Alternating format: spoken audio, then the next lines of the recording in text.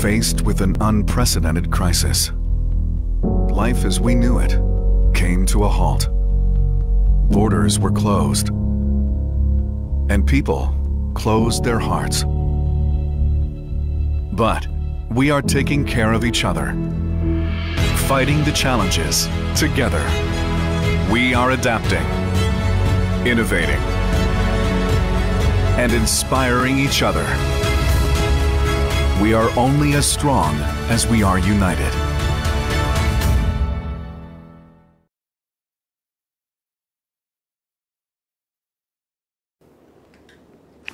안녕하세요. 오늘 대한민국의 국영일이 개천절 4353주년을 기념하여 온라인으로 개최되는 행사에 참여해 주신 가나 측 관계자, 외교당, 국제기관, 한국 교민 여러분께 진심으로 감사의 말씀드립니다.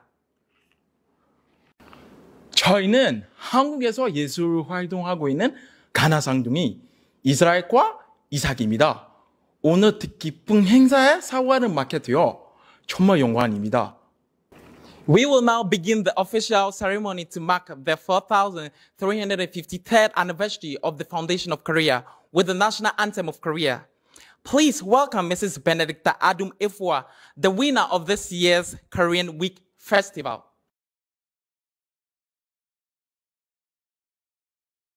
안녕하세요. 제 이름은 베니에파 어둠입니다. 오늘 이 특별한 날을 위해 애국가를 부를 수 있어서 영광합니다.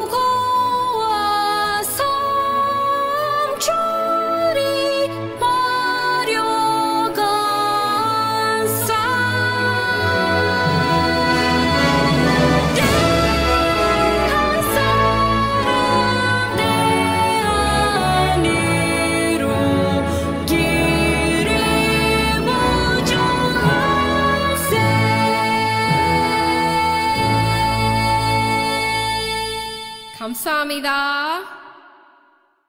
Thank you, Ms. Efua, for a great performance. We will now watch a performance by the Korean students in Ghana who will play and sing the national anthem of Ghana.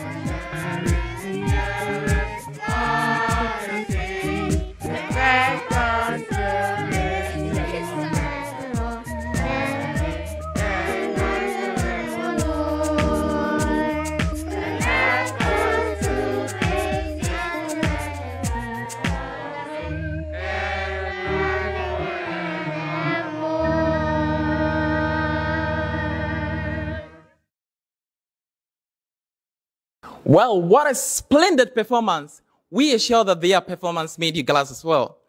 We will now move on to hear from the Excellency H.E Jung-Taek, the Ambassador of the Republic of Korea in Ghana, deliver his welcome remarks.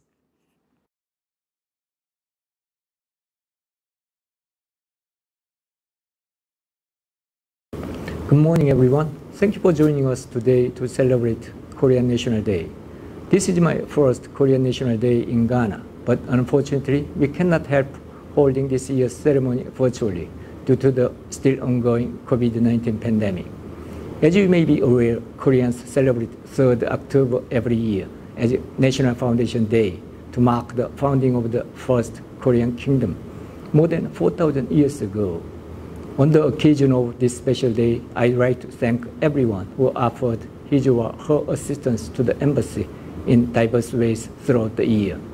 Your cordial support helped us fulfill our duties successfully. The very beginning of the bilateral relations between Korea and Ghana dates back to the early 1960s. Around that time, Korean fishermen came to Ghana for tuna fishing in the Gulf of Guinea. The development of bilateral relations remained dormant for a while until official diplomatic ties between the two countries were finally established in 1977. Since then, the two countries have enjoyed friendly relations showing a rapid progress on cooperation in many different sectors. Taking this opportunity, I'd like to highlight a few areas where the bilateral cooperation has greatly enhanced recently. First and foremost, Korea and Ghana have joined hands together in response to ongoing COVID-19 pandemic. With the aim of helping Ghanaian government sustain the health system, ensure the health and safety of the people living in Ghana, the Korean government has gladly offered its support by providing with COVID-19 response items, making donation for vaccine procurement, nurturing public health workforce, as well as running a project for improving community-based primary healthcare system. In terms of economic cooperation, Korea and Ghana have consistently sought to strengthen a mutually beneficial relationship by promoting investment opportunities in both countries.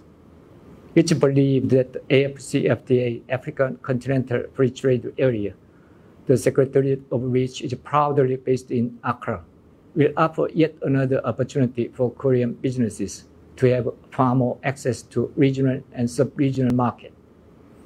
It's in this regard that the two prominent Korean car manufacturers, Hyundai and Kia Motors, are set to establish assembly plants in Ghana by 2022, which would in turn help further boost the economic relations between our two countries. Another key area that Korea has been focusing on is to help build a robust and prosperous agricultural sector in Ghana. An ongoing project in the central region to improve the rice value chain system is a tangible example of the Korean government's commitment to assist Ghana in this regard. Such endeavor would hopefully lead to enhancing competitiveness of the agricultural industry and expanding export of agricultural products, as well as ensuring food security in Ghana. Last but not least, Korea and Ghana have been enjoying good relations on the cultural front as well. In particular, our annual Korea Week celebration has become a cherished and anticipated celebration for young Ghanaians. This year's celebration was a remarkable one, witnessing the enthusiasm with which the Ghanaian youth showcased their knowledge and interest in Korea in various fields. I personally found it refreshing to hear and watch participants sing and dance to Korean music as well as enjoy Korean cuisine. With this, I am confident that our cultural cooperation will further deepen down the road. I'd like to conclude by wishing you good health and praying that very soon the pandemic will be over so that we can meet together in person to celebrate the Korean National Day next year. Meanwhile, let us continue to stay safe and strong, follow the COVID-19 protocols, get vaccinated, and keep our fingers crossed for a brighter day. May our friendship and bilateral relations continue to soar high. Thank you.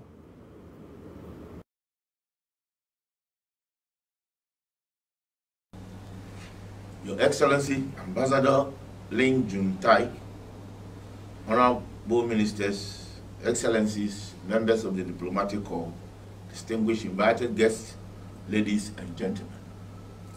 It is with great pleasure that I represent the government and the people of Ghana on this memorable occasion of the 4,353rd National Foundation Day anniversary of the Republic of Korea. On behalf of the President of the Republic of Ghana, His Excellency Nana Addo Dankwa Akufo-Addo, the government and the people of the Republic of Ghana, and in my own name, please accept our sincere congratulations to the government and the people of the Republic of Korea. Your Excellencies, ladies and gentlemen, this auspicious occasion provides us with yet another unique opportunity to review and strengthen our bilateral cooperation, even as the world fights against the global COVID-19 pandemic, which has badly hit global economies, including our two friendly nations. As mentioned by His Excellency the Ambassador, much of the development cooperation between our two countries this year has centered on supporting Ghana's health system to fight the COVID-19 pandemic. The government and the people of Ghana are grateful to the Republic of Korea for its immense support to Ghana's healthcare system through the Korea Foundation for International Healthcare over the years. I wish to express my appreciation to the Korean government for the invaluable support and timely supply of medical items, including PCR machines and personal protection equipment, PPEs, to assist Ghana's fight against the pandemic. Your Excellencies, ladies and gentlemen, it is worth noting that the positive diplomatic engagements between our two countries have culminated in the Republic of Korea allocating some scholarship slots to Ghana through its Korean International Cooperation Agency for capacity building and funding of projects in many sectors, including energy, health, agriculture, water, and sanitation. I must say that the unwavering commitment and support toward the socio-economic development of Ghana cannot be underestimated. The awards and training programs that we continue to receive from the Korean government do not only contribute to enhance human resource development in Ghana, but also serves as an effective tool for cultural exchanges between our countries. As rightly pointed out by the Ambassador H.E Jung-Taek, on the economic front, a number of projects are still ongoing. And so whilst we take stock of the achievements of the Ghana-Korea relations over the years, it is important to explore new areas of cooperation, notably among them being Ghana's desire for Korea to consider the establishment of an automobile industry in the country and to promote trade in an effort to spur economic growth of both countries. Your Excellencies, it is gratifying to note that early this year Ghana witnessed a groundbreaking ceremony for the Korean project to improve the cultivation of rice and its value chain system in the central region of Ghana. Indeed, the government of Ghana intends to expand agriculture through mechanization and the establishment of agro-processing industries. Therefore, we welcome discussions for the revitalization of the Bok Nanking Agricultural School in Akusi, which is aimed at improving agriculture in the country. With the establishment of the African Continental Free Trade Area, there is a huge market for the over 1.2 billion available for Korean government and potential investors in Africa. This development, coupled with the conducive business environment in Ghana, serves as a springboard to access the continental market. In that regard, the government of Ghana is keen on developing more exchanges between Ghanaian companies and those of the Republic of Korea as part of efforts to implement the President's agenda of a Ghana beyond aid. I am very convinced that given the Republic of Korea's advanced knowledge in science and technology, it will play a significant role in supporting the government of Ghana's flagship projects, including the nationwide industrialization agenda, which is aimed at creating employment for the teeming youth, reducing poverty, and sustaining economic growth in Ghana. Your Excellencies, ladies and gentlemen, finally permit me to invite you all participating virtually to join me in a toast to the continuous good health and well-being of President Moon Jae-in, the government and the people of the Republic of Korea, and to the strong bonds of friendship that happily exist between Ghana and Korea. Long live Ghana-Korea relations. And I thank you all for your attention. Now it is time for us to watch a number of video clips showcasing the work of the Korean government this year. Hope you enjoy them.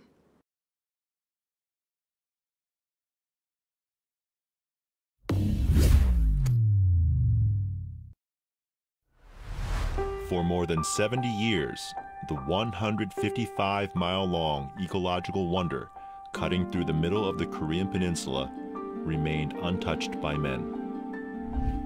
Yet, as calm and tranquil as it may be, the stunning foliage in the demilitarized zone holds the bitter memories of the past war. From her experience, the Republic of Korea is acutely aware that bringing peace to the daily lives of ordinary people is nothing to be taken for granted. The Republic of Korea firmly stands together with the United Nations, dedicated to upholding UN's goal to save succeeding generations from the scourge of war. The interwoven story of the Republic of Korea and the United Nations began in 1948, when the Republic of Korea received the organization's commitment and assistance in forming a nation in the aftermath of independence. And this strong relationship continues to this day. In 1991, after numerous trials spanning nearly 4 decades, the Republic of Korea finally became a member of the United Nations. Since joining the United Nations in 1991, the Republic of Korea has been a dynamic and determined member state. You have played a leadership role on many issues of global importance, from peace building to green growth. Over the following 30 years, the Republic of Korea became a reliable supporter and a devoted champion of the United Nations and its core values. Proudly donning the blue helmets of the United Nations, the Republic of Korea played its part in restoring hope and peace to many conflict-affected areas of the world. In the entire process, leaving no one behind has been the core principle of the Republic of Korea. Bearing in mind the generosity and warmth it received from the international community, the Republic of Korea has been more than willing to lend a helping hand to others in need. And now, envisioning a safe and secure world for the future generation, the Republic of Korea is stepping up to serve once again as a non-permanent member in the UN Security Council for the 2024-25 term. The Republic of Korea will continue its leading role in tackling the growing threat of climate change. We will spare no effort in encouraging the international community to stand as one for the future generations in dealing with the emerging new challenges. And we will work closely with the United Nations to realize our shared vision to foster sustainable peace on the Korean Peninsula and bring lasting peace to other regions of the world.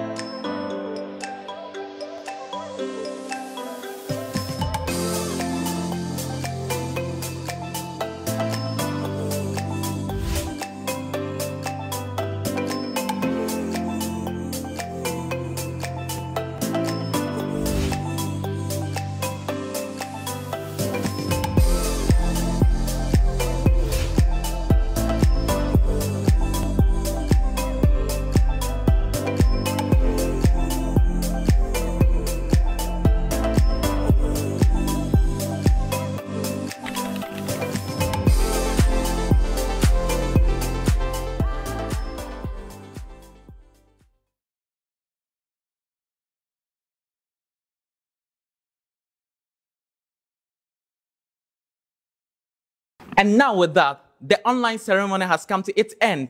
We would like to thank everyone again for joining us today. Thank you very much.